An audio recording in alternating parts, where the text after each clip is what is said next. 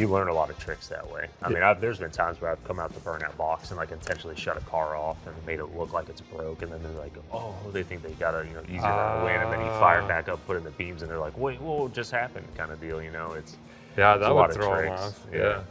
That's wild. So I definitely don't want to try to take your spot at Walmart. It sounds like you would fist fight over like a good parking spot. Yeah, or that, or just park over top you. Like if the windows go down and Dr. Dre comes on, it's like, all right, I'm gonna get out of this guy's way. Yeah.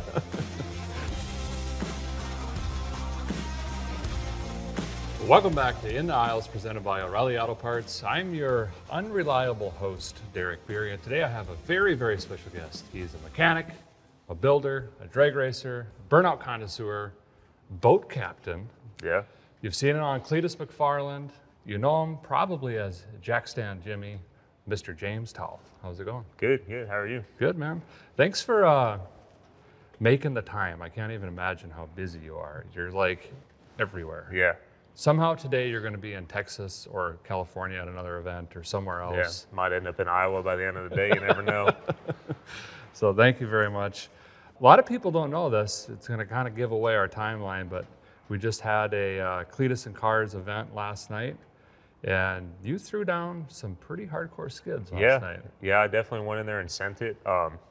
Actually was told that I had the win and rivals and white trash, undefeated burnout truck, but then I was told I got disqualified because I'd done left the pad.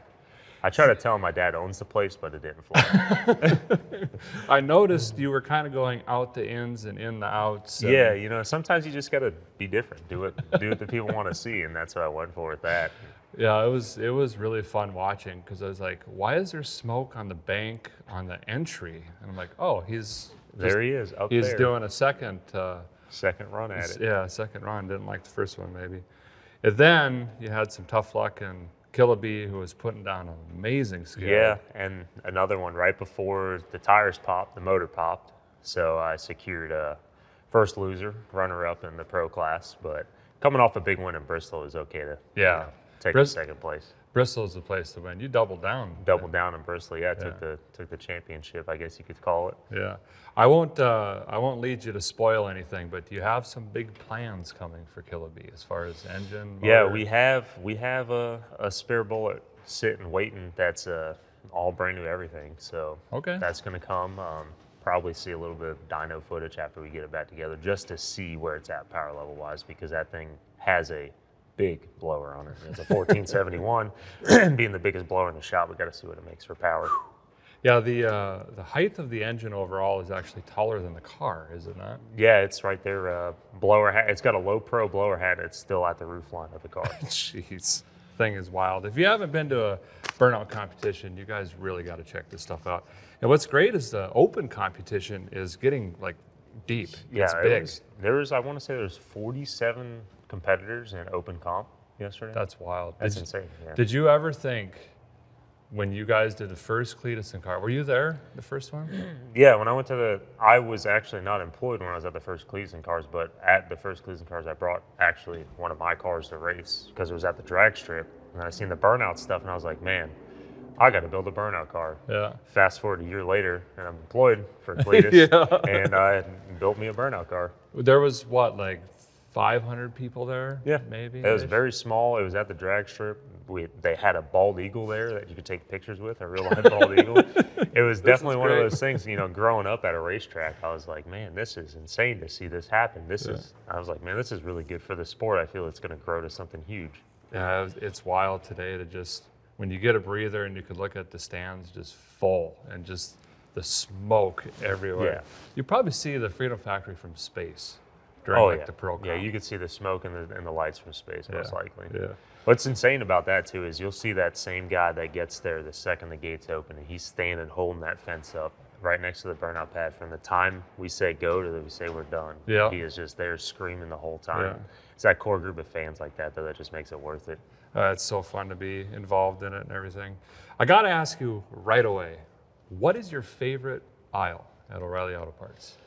I got two. There's definitely two aisles I always hit when in O'Reilly's, and that's definitely the performance wall. Because they always have those little knickknacks you forget on a project that you know you're going to need. And then I really like the Permits XL where they got all the different silicones and sealants and stuff, because I like to keep not only like my race trailer but my garage stocked of that stuff. So I always skim that aisle, get the stuff I know I'm getting low on or out of, because there's always that time where you ain't got the gasket you need and you just gotta goop her up. Yeah. All right, straight to the man question then. Ultra gray or ultra black? I'm a big ultra gray guy. All right, we're on the same page. That's good. The quick set, the 1 minute stuff? Depends on how urgent the job is. if it's an in the garage job, I do the 60-minute. But if I'm at the racetrack, you best believe it's the quick set. Well, that looks like a leak. Yeah, there done. It is. Yeah, that's awesome. So, how long have you been involved in the car community? Obviously, everybody knows that you're a heck of a wrench, heck of a driver. When did this start? Were you knee high to a grasshopper? Yeah, it was pretty much came out the womb into it. My dad's always been involved in motorsports. He actually owned a shop. When I was born, he already was a mechanic and owned a shop at the time. Did general automotive repair, but he specialized in transmissions, but mainly did all of the race transmissions for pretty much every local guy that drag race. So pretty much was born into the scene of cars and whatnot. And my entire childhood was, you're not doing this, don't be a mechanic, use your head, not your hands. But I would leave elementary school and go sit in the office at the shop, do my homework, and then instantly be in the shop digging at bolts, nuts, tearing stuff apart that was broke, and it just evolved to what it is now. Sure, that's awesome. So a question that I get asked a lot, which I am not, people say, are you like AC3 certified or whatever the stuff is? Do you have any certifications or licenses, or is it? So I never tested for myself, but I did take the test when I was 14 for my dad and passed the ASE Master Technician. It was a renewal test for him, but I did it for him just to see if I was, So you got the book smarts. Yeah, and that school, not so much, but a Master Technician book smarts, yeah, I have that. You want the torque spec on a torque converter? I got it. Yeah. Oh, that's cool. I'm the same way. Like, a lot of people are like, oh, you got to have some sort of certification. It's like, no, I just learned in the backyard or the shop or the garage. Well, I mean, I've seen both aspects of it, and I feel as if you aren't afraid to do the trial by error and fail to figure out how something works, you'll learn more that way than just reading a book, because a book can only tell you so much. Right. When you're doing it with your hands, that's when you're like, oh, that's how that works. Absolutely, yeah. And I commit to memory more when I make a mistake. Like if you hit your hand with a hammer, you know it hurts. If you read, don't hit your hand with a hammer. I'm sure I can be fine right. if I hit my hand until you actually do it. Exactly, yeah. So we'll get into some of your projects in a little bit, but I think the listeners and the viewers need to know, what does James drive for a daily driver? What do you go to town with? So it's a very open-ended question for me, because it depends on who I have with me. I have a few daily drivers. The go-to family hauler, though, is definitely my Ram. Yeah. 2015 Ram 3500. Yeah. Similar to your truck, it's got the wheels and tires, and it's a comfortable vehicle to drive anywhere. Yeah. But if it's just me and I got to run into town real quick, it's one of my 240s. A lot of people don't know it, but I'm a big Nissan 240 guy at heart, and I have a bone stock 92 coupe that it's suspension, wheels, tires, handles really well, but it's a bone stock motor for high-speed car, and I take it everywhere. Go zip around on that thing. Yeah, just go zip around everywhere in that thing. I'm the same way. Like, it's like, well, who's going with me? How far are we going? Yeah. And what's the weather? Because it's like wipers, heaters, brakes, things like that. Yeah. And then, my big thing is AC or not. If the wife's coming with, it's got to have AC. So. Yeah.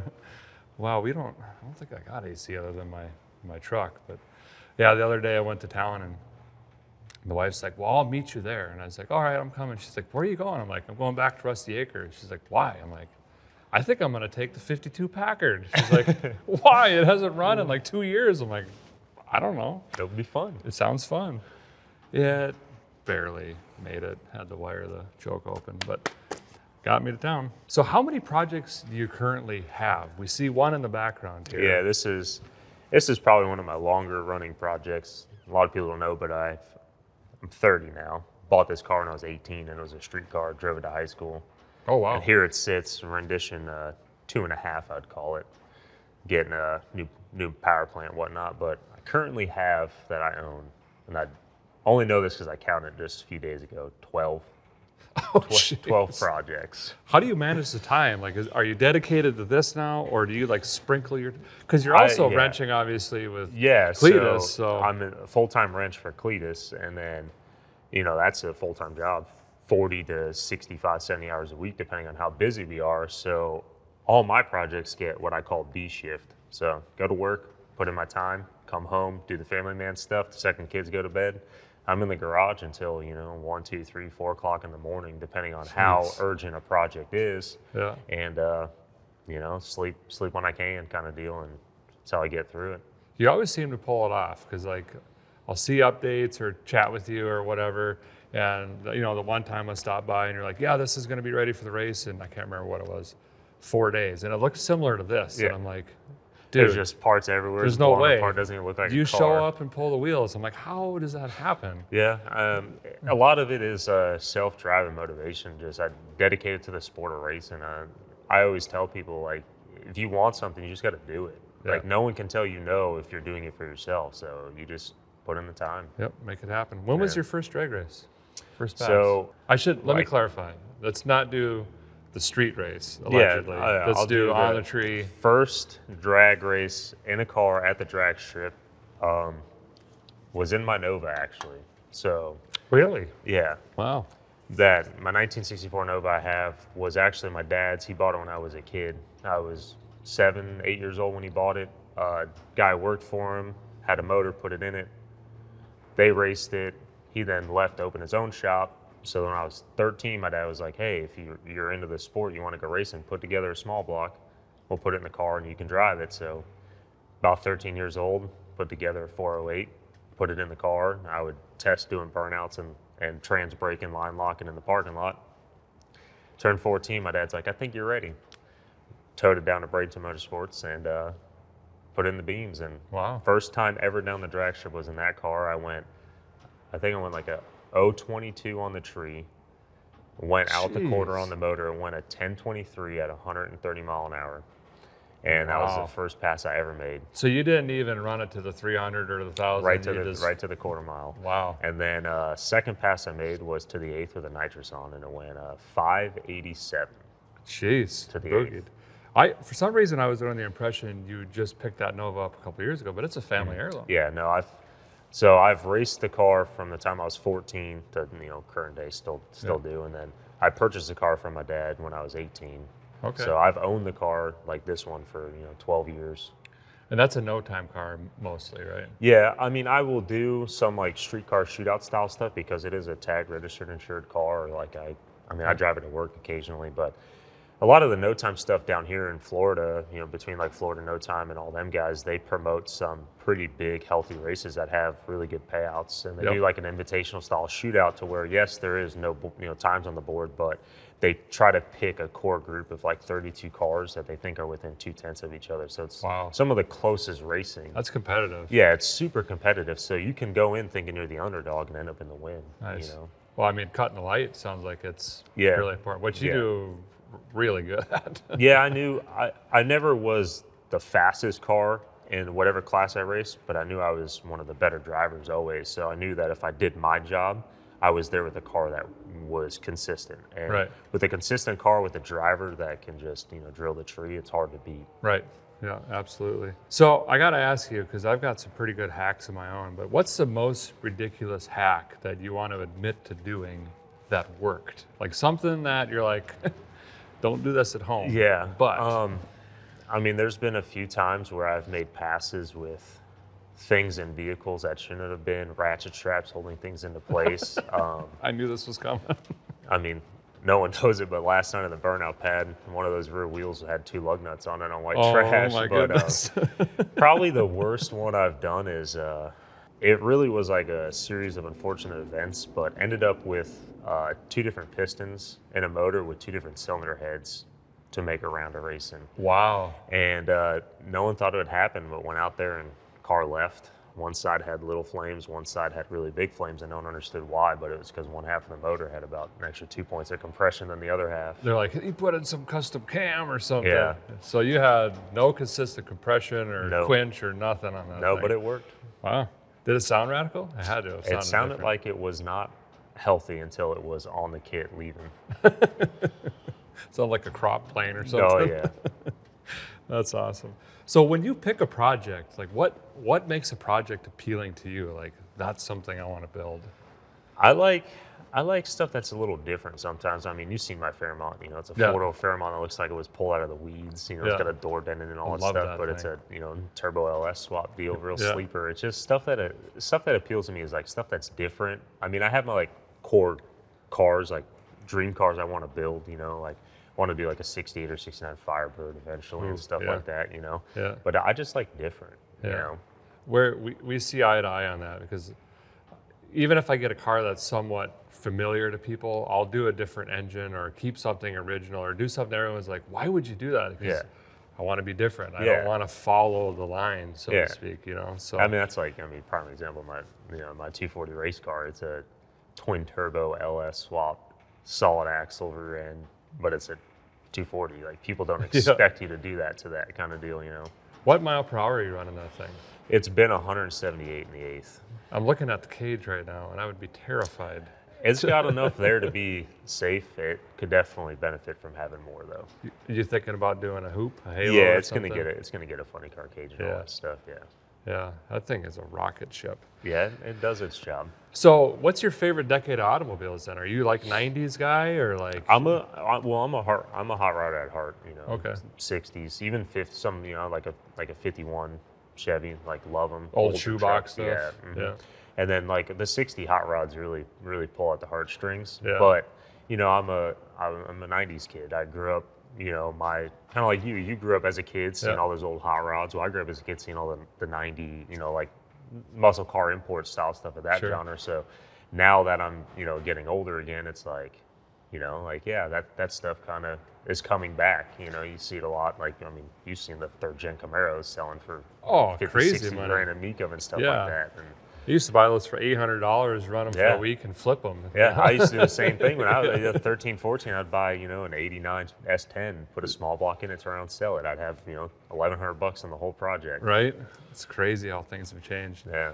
So you don't really have a decade then. You're just car. I'm truck. all over it. Yeah. What's cool? Yeah. I mean, I definitely, some of the modern stuff, you know, the present day hot rod stuff really kind of doesn't do it for me. So if I had to guess, it'd be favorite, I would go 60s. Nice. Okay. Second favorite, if we could split 85 to 95. We can do that. Yeah. We'll make an exception. Write that down. All right. Here is a controversial conversation. In some cases, conventional or synthetic oil? So my thing is performance motor, conventional, 100%. Just throw some dinosaurs in there. Yeah, I'm as pure as it gets. You know, growing up in a transmission shop, biggest thing is you see a lot of guys, you gotta have synthetic this, transmission fluid and that for this, you know, performance application. The purest ATF you can get, the cheapest stuff on the shelf is the best thing for it. I use hydraulic oil. Yeah, same thing. The purest, you know, like 303 or get in the cheap old drum and just blip, throw well, it that's in. good because like a lot of people don't know the viscosity of the hydraulic fluid being thicker will actually tighten up a converter. So if you put together a project and you're like, man, this converter's way too loose, throw some hydraulic fluid in there and it'll tighten it right back up. Same with tractor fluid. That's awesome. What's your most frustrating project or restoration that you've ever done? Do you have one where you're like, it probably not because you're very focused on getting them done, but do you have one where like a little bit at a time and you're like, nope, shelve it, I'll come back, and you're kind of just not getting to the finish line? I do have one of those, and it's not necessarily that I get burned out on that project. The second I have so many projects going on, so the second I get held up on one, it just gets shelved and I go to the next one. And it's kind of crazy because like I'll accumulate all these parts for these projects. So I have parts for every project I have. I just don't have the time to dedicate to put all the parts on said project. So once I get, you know, to either a stopping point or a part where I'm held up on it, I have the bad habit of it gets shelved and the next one gets brought on. So similar, same way. Yeah, or if I like situation like this where I break it, you know, then it's like, okay, all hands on deck on this one, everything else gets ignored. Yeah. When's this going to be back? Probably within 2 weeks. Big hold up on parts, mainly because, you know, it was a bar motor in the car that I broke. So I'm going to fix the borrowed motor, and then my motor's done, just waiting on the cylinder heads to show up. So once I have heads, it'll be back. So you're building 2 motors essentially? 5.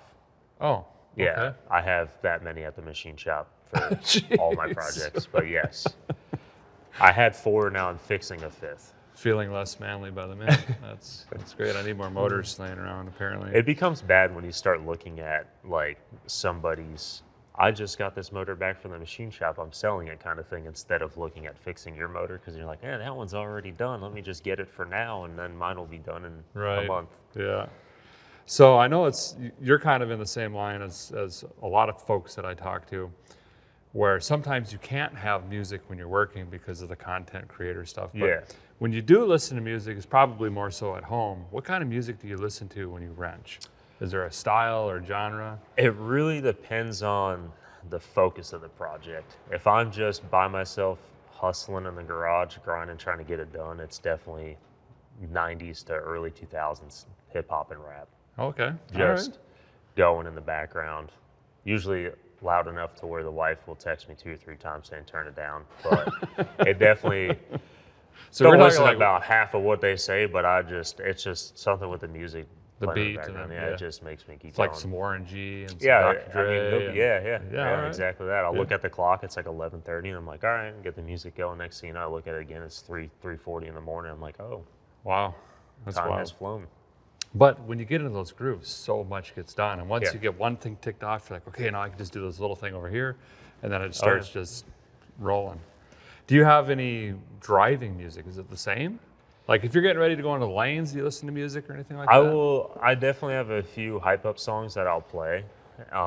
Usually I set the vibe like rolling into the racetrack. I'll play some of that same style of music pretty loud in my truck, and then I get there, get set up. But as far as while at the racetrack, I don't hardly ever listen to anything. I have like I'll fall into a rhythm. I'll just do one thing there's no rhyme or reason of what the rhythm is, but if I do something one way when I get to the track, I'll do that the same way until I'm packed up going home. Oh, wow. Yeah. It's kind of funny how people pump themselves up at the track. You like look at, some people will like do a bumper to bumper nut and bolt check. Yeah. Some people don't even care. They're just chit chatting. I know I have a friend that has to sleep in the staging lanes. Like she'll take a nap. Other people are like punching themselves. And, so I'm a big observer. You know, I like to know who I'm racing and what their strategy is, because if I feel as if I can break someone's strategy that's that kind of person, it's just only going to get in their head, and then it'll give me the upper hand. Because with me, I've shaped myself to be the kind of driver that doesn't need anything tailored to whatever. I can go to the racetrack and get any car and perform to what I know I can do. Sure. So I don't want there to be a thing where I got to do this or else I'm not going to be able to hit the trigger, this and that. So I go off of who I'm racing. Like if they got a pattern, I'm there to break it. That makes sense. Got to throw them off their game a little bit. Yeah, try to just get that upper hand. So I got to just start walking around with an air horn or something and some jingle bells. Yeah, just blast it whenever. Yeah, with that though, there's a few strategies and tricks you learn, especially with the no time stuff. A lot of people don't understand, like, they look at the no time and grudge scene as, oh, those are just guys who can't compete. No, there's a lot of guys in that sport that are just that much better, that, you know, can do stuff you've never seen happen in a heads up class style racing, and you learn a lot of tricks that way. I mean, there's been times where I've come out the burnout box and like intentionally shut a car off and made it look like it's broke, and then they're like, oh, they think they got a easy run win, and then you fire back up, put in the beams, and they're like, wait, what just happened, kind of deal. It's that would throw them off. Yeah, that's wild. So I definitely don't want to try to take your spot at Walmart. It sounds like you would fist fight over like a good parking spot. Yeah, or that, or just park over top. Yeah. Like if the windows go down and Dr. Dre comes on, it's like, all right, leave. I'm gonna get out of this guy's way. Yeah.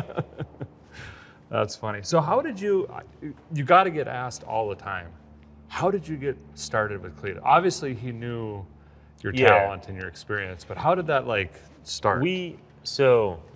At his event and stuff like that, I've helped him with cars. Like there's an old video from when at like, I think it was like the first or second Cletus in cars, where they had JH's truck there trying to run over cars. There's a PT Cruiser that still ran. They wanted to blow it up, and they said, who's got a nitrous bottle? I was like, here I am.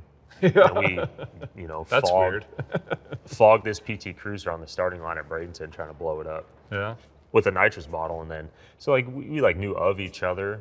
And then he made a Facebook post looking for someone to help finish a project, and I just got done doing what he was at. Like, he was asking for a wiring guy, and I just got done wiring my 240. Yeah. So I sent him a bunch of pictures. I was like, hey, I just got done doing this. If this is what you're looking for, I can help you out. Yeah. Thinking it was just gonna be a part-time thing, and he's like, oh, okay. And then saw that we had mutual friends, so asked the mutual friends, and they all told him, like, hey, if you're gonna hire anybody, that's your guy. So he reached out to me and was like, hey, come by the shop, you know, see if you're cool, see if you fit in the vibe, and passed the vibe check. And then he said, hey, come back tomorrow, we'll start working. I was like, all right. So showed up the next day, and he told me he needed someone to wire a project, and that was Neighbor, the Crown Vic. Yeah, that was your first engine swap, right? I was to wire it with the Holly, you know, and next thing you know, I get there and it still has the blown up, you know, motor in it from when they blew it up on the dyno. He's like, well, you think you can take it out? I said, yeah, no problem. Pull in a shop, you know, it was like 9:30, pull in a shop. By lunchtime, I was already test fitting that 5.4 out of the you know, GT 500 he had sitting there wrecked. And he was just mind blown by the ability that I had to be able to just tear it apart and already be there getting a project going in a forward position. Yeah. And he was just, went to lunch, we were sitting at Chick-fil-A, he goes, hey, I know I said something about part-time, but you just want to do this for me full-time? And I was like, sure, you know, why not? I'm building the unimaginable. You know, he would think up a project, and I was kind of like a yes man because I didn't want to overstep the boundaries of telling him no right away. But I said, yeah, whatever you can think of, I'll try to build, and that's what we did. But it's fun. Well, it's nice too not to have the stress of like footing the bill or trying to figure all that out. You're building bizarre projects without having to worry about, and it's stuff, you know, desirable projects. Like, I would totally put that power plant into a chassis like a Panther body, you know, that it just doesn't belong in but fits, just because it's, you know, it's that unique different style deal, and not to have to pay for any of it to get paid to do it. I was like, yeah, this is perfect. Yeah, that's a lot of fun for sure. Do you guys have a project coming up that has like a tight deadline, or like what's the next, can you say what the next big reveal is? Oh, everyone knows that we have that Fox body that we call McFlurry. Yeah. And a lot of very expensive parts got ordered, and the deadline is sick week, which is, you know, right after the beginning of the year, and it's still just a shell sitting on jack stands in the shop. Oh man. So who's going to be the pilot of that thing? I'm going to drive it on sick week. Are you? Yep. Sweet. Yeah. What's do you have like an expected time, or like ET, or like is it just we don't know? Well, it'll probably be a mid 8-second car off the rip. Wow. It's going to get a pretty healthy chassis in it. We already have a lot of the parts. We're just going to go ahead and overbuild the chassis for the power plant now. So being that it's going to be light, it's going to make, you know, probably 1,200-1,300 horsepower, and just on paper, everything's squaring out. It's going to be, you know, like a 850, 860 car off the road. So are we going to see a McFlurry versus El Toro in the future? Oh, 100%. Yeah, that would be pretty awesome. That would be fun. They are nice cars to build drag cars out of. Oh, they just, I call them Me Too cars, because you can go to a race where there's 300 cars on property and 250 of them are Fox bodies, you know. Everybody wonders where they went. There's a reason why, though, because, you know, they just work, and you can buy off-the-shelf parts for suspension and bolt them on those cars, and they just work well. Moving on to a segment called Help Me Understand. This is where James or I will attempt to answer your questions, the viewers and listeners, and we've got two that have come up consistently for you. The first you probably get a lot as well at events and stuff like that is, if someone wants to get into drag racing, how do they get started? Like, what's the first step? So you don't need a race car to go racing. You can take your car you drive every day and go to your local track that probably has a test and tune, or what they call like a run day Sunday, probably weekly, if not bi-weekly. And, you know, if you're in a place where it snows, you know, obviously summertime they'll have it. Go there, buy your $20 tech card, and just learn how a drag strip works. You'll get the itch. It'll come within the first pass, and from there on out, it'll escalate into a bad habit where you spend all your money on trying to go faster. That's a good point, though. Just learn the process. Yeah. You know, understanding the classes and the staging structure and the tree and how it works. You know, it's one of those things. The track officials that are there on a run day Sunday, or like a Tuesday night or Thursday night test and tune, they are there to help you understand what to do and where to be at the racetrack. So the best thing to do is just go, you know, awesome. Get involved. That's great advice. Really great advice. No race car. Take dad's car, mom's car. Take whatever. Daily driver. You got a Prius or a pickup. You know, whether it's brand new, old, don't matter. If it runs and has 4 tires, take it to the racetrack. There you go. I like that. And the other question we got a lot is, said person wants to get into drag racing, but they have a small budget to buy a race car or a project car. What would you recommend for someone to like get started? A lot of it is, go with what you like, but go with what you see a lot of. So if you're a GM guy, try to find you, like an old S10 that maybe already has a V8 swap, or get you like a 4th gen Camaro, or even a 1st gen if your budget allows that. Get something that's commonly done in racing, because with the aftermarket support that's out there for those chassis, it makes it easy for the at-home guy that can unbolt and bolt on parts to be able to build a car. A lot of people can't weld or fabricate, or build cages or have a tubing bend or notcher. So obviously, once you get to that level, you're still going to have to source a reputable shop around your area. Right. But if you buy something that's common, that people are already using to race, the aftermarket support out there is huge. You can almost bolt together an 8-second car with any of these companies out there. That's a very good point. Try to go with something common. Like obviously a 240 probably wouldn't be a good first choice. Not ideal first choice, but I mean, if you're a Ford guy, you can get any generation Mustang. You can make those go 8-second quarter mile cars with just bolt-on parts. If you're a GM guy, go Camaro or S10. S10s are getting quick. Yeah. Wasn't there a 6-second S10 here recently? Yeah. It was a stock bodied one too, the big old tire. The Swedes brought it over for drag week. Man, those guys are nuts. Yeah, they're wild. Okay, we're moving on to a segment called ASAP or later. So what this is I'm going to ask you some questions, and your job is to immediately give an answer no matter what it is, or you're fired. Okay. I mean, like, it's got to be as fast as possible, okay? Favorite car movie? Cars 3. Cars 3? Yep. Wow. I got my kid loves it, so I love it too. You've probably seen it 100 times then. A week. A week. Okay, tougher one. Favorite car maker right now? I believe GM, Chevrolet. GM, all right. Even though they're going full electric and everything else? Yeah, I mean, they had a good past. Okay, makes up for it. Got it. Do you have a go-to beverage? Must have. Yeah, Busch Light. Busch Light? Unexpected. No, not really. What's your dream car? 69 Camaro. Nice. Like just base, Z28? Z28. Z28. Z car, yeah. There you go. What tool do you use the most? BMF. Big hammer. Big old hammer. Really? Mm-hmm. Mallet or like steel? I'm talking 4 foot. Break through anything. Precision. And he goes 180 with it. Great. Do you have a favorite meal after you're wrenching all day? You're like, I need to get me some of this. Taco Bell. Taco Bell? 3 times a day, 10 days a week. Wow. Yeah. Do you have like, is it like a number 5, number 3? Number 7, chicken extra grilled Baja Blast. What's the number 7? Quesadilla. So quesadilla, extra chickens with the Baja. Yep. Got it. You ladies taking notes out there. That's way to a man's heart. Yeah. Extra chickens. We already covered the decade.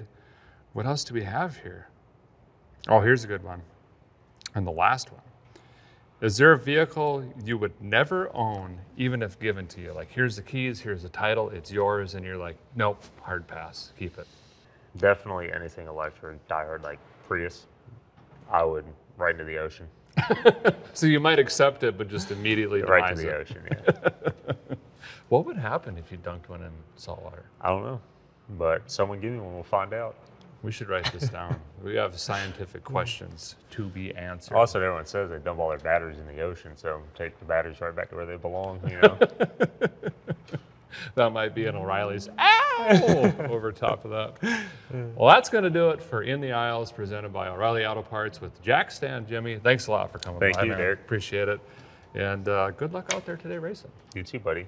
Just know where friendship ends here now. It's race day. All right, man.